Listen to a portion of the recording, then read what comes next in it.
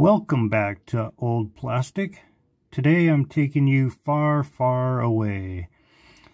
You might remember my video on Yuppie figurines from Colombia. I did that about 4 videos ago, something like that, where I had those rare figures from Colombia that were gifts and snack food. Today we're going a little bit further away. We're going all the way down to Argentina. The 2 figures in front of you are C-3PO and R2-D2 that were given away in chocolate bars. The chocolate company was Jack Chocolate from Argentina. And what they were like a modern day Kinder Egg. If you've ever purchased a chocolate Kinder Egg, they'll have little prizes or toys inside the egg when you open it and then you eat the egg. Well, Jack Chocolate started that all. And they started it, I believe it was in the 40s and through the 50s, 60s, and they're still making them today. Now, what it looked like was a little square brick that was hollowed out and it was made of chocolate. And they would insert a plastic figurine. And they would be sports legends, historical figures, cartoons, and yes, we even got these 2 figures representing Star Wars C-3PO and R2-D2. These were the only 2 Star Wars figures that were inserted into Jack Chocolate, and these figures are from 1978. Now, they were unlicensed figures, and I think they're pretty cool looking. I'll pull them up so you can have a closer look. This is the C-3PO.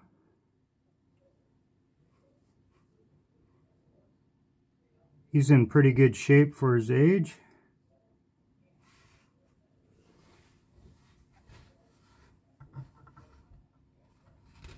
And here we have this really cool looking R2-D2.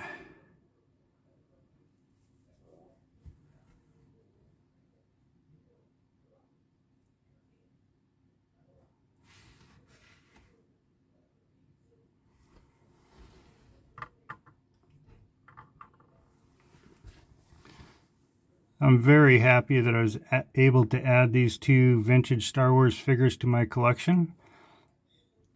I have Star Wars figures from Colombia, Brazil, and now Argentina. Very happy about that. I'm trying to find some form of vintage Star Wars figure from every country that produced them. I think that would be really cool. Kind of have a world tour of Star Wars, if you will. And that kind of segues to my next pickup that I just got in the mail today. And I'll put a little photo off to the side here so you can see where it's from. I was very lucky. About a month ago, I was able to find, a month ago I didn't have my Facebook activated. And I was finally able to find an email address for Jacob Brzezinski. He's the author of the book Far, Far Away, A Guide to Unlicensed Vintage Polish Star Wars Figures. And I'm sure you've seen the book on the YouTube channel Action Figure Grader. He's showcased it many times. I emailed Jacob, and he was a super nice guy. He said he only had a few books left, and he was willing to sell me one. And I did that transaction with him via email. And luckily enough, I just got the book today. Here's my copy.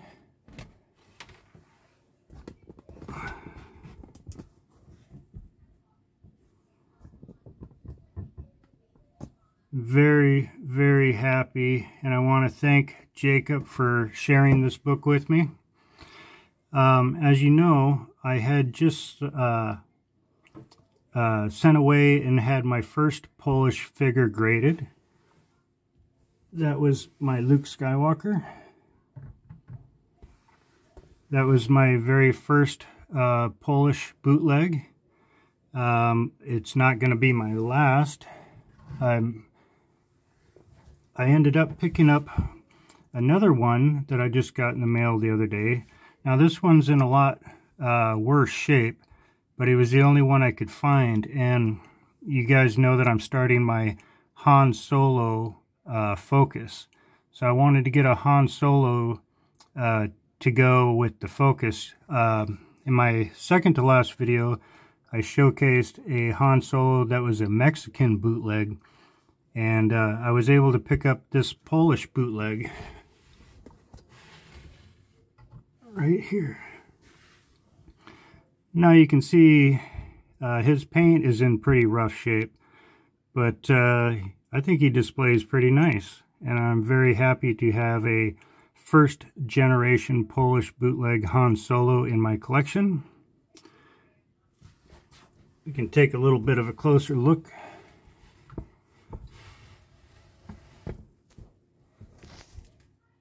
You can see his paint's coming off his legs, and he has scuffs. I just think he's such a cool figure. I will, unless I find a better one, I will be sending this one out to be graded to at least preserve him. He'll probably only score a 40. I'm sure it'll be low, but I'm just so excited to have that figure in my collection, and I think he goes pretty nice. So these are my latest pickups from a far, far away place. We have Argentina and Poland represented here in this video. All right, until the next one, guys, take care.